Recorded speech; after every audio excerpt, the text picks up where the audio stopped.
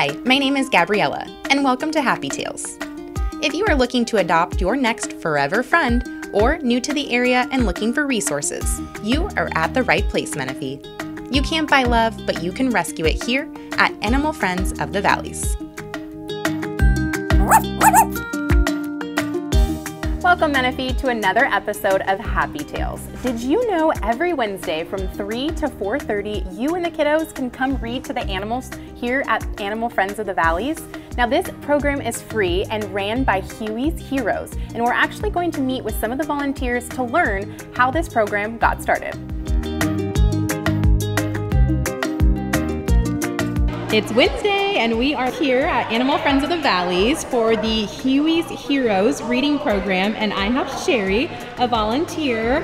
Tell us a little bit about this program. Every Wednesday at 3 o'clock, we've got it live, it's happening here. Yes, we meet every Wednesday from 3 to 4:30. The shelter is actually open till 7 so that people can actually stay with their children beyond 4:30. We have adults that do it as well. Yeah. Can come in and read to the animals. It's beneficial for the children to get their reading skills in, practice.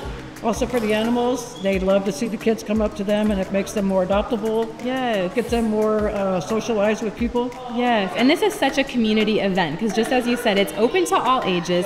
It's free, it's here at the shelter, it benefits both.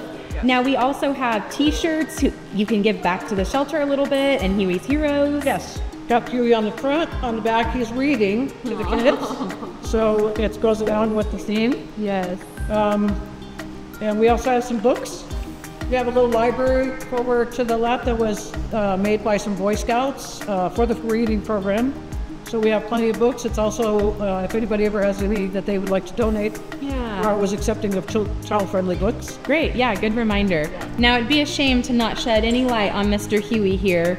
And his story, you cannot shed a tear without reading. True. And we won't get into the details, but just, give us a little bit of a story on that. A friend of Tracy, Life's friend, who is the founder of the program and the foundation, a friend of hers found Huey just up against the fence one day. He had been tossed. He was used as a bait dog, one for fighting dogs. He was in really bad shape.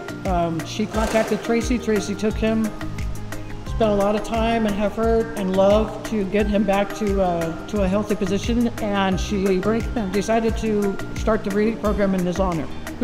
Such a beautiful story. And we're still doing it. That's so awesome. We're going to continue as long as there's interest. Yes. Well, thank you so much, Sherry. It's awesome. And I'm so happy to see these kiddos coming in. We got some more coming into the door. And again, such an amazing opportunity.